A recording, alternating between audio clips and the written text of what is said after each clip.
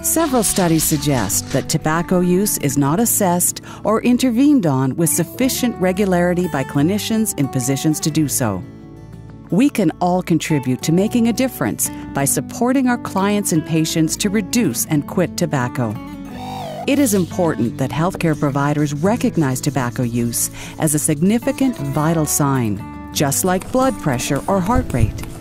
If we assess smoking as a vital sign, our healthcare system has the ability to not only treat tobacco dependence, but to prevent a myriad of other related and often devastating tobacco-related illnesses. The Tobacco Free Futures Guideline, available to you on www.albertaquits.ca, offers direction on how to appropriately offer tobacco cessation care, recognizes a number of specific high-risk populations and settings, and outlines how to integrate tobacco intervention into your everyday practice.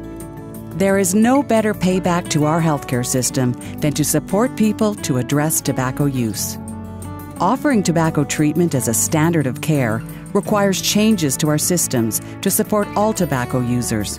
The starting point is having healthcare providers prepared to ask every patient or client who presents in a healthcare setting if they use tobacco, advise all tobacco users to quit, assess their readiness to quit and interest in withdrawal support, assist by providing pharmacotherapy and behavioral support, and arrange ongoing support. Research suggests combined therapies of counseling and pharmacotherapy, which may include prescribing higher doses or longer treatment times, improves abstinence rates.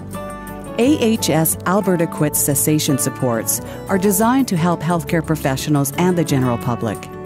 You can access a variety of resources, tools, and referral options, including the Alberta Quits helpline, Alberta Quits online, including texting support, quit course cessation groups, and many self-help resources.